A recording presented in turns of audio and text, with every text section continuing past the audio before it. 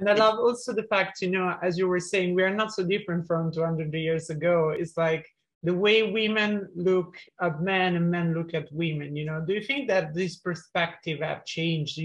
I have the female gaze watching that, so I can, recognize on some dynamic and understand that probably things haven't changed so much. What do you think? Yeah, absolutely. And I think it's important to show perhaps some of the changes, and a lot of our female characters, their stories are struggling with that, and like particularly Eloise, who both of our characters have a close relationship with, and actually most of your topic of conversation between your character and Eloise is about that sort of clash of you having the ability to do whatever you want, and she feels quite suffocated by society. And actually, it's just that things haven't. Obviously, things have changed, but I think it's tempting in a modern world to sort of look back almost in a patronising way on the past and sort of say, "Oh well, everything's sorted now. It's all sorted." Obviously, it's not, and maybe it will never be completely sorted. Like I think probably the idea of, well, I don't know, living is that we're constantly sort of re-examining ourselves and re-examining our role in society and gender roles,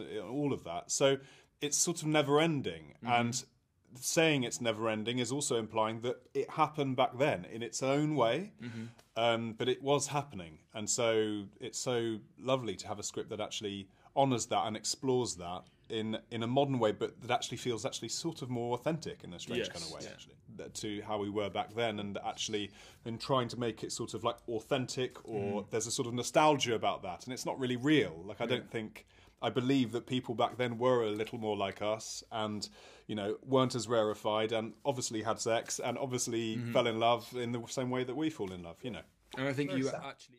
Yeah, definitely. I feel like Penelope's a very modern woman, in her own way. Like she wants to have a career, she wants to do what she wants, but she also wants to have love. So she kind of wants it all. So she's very modern in that way.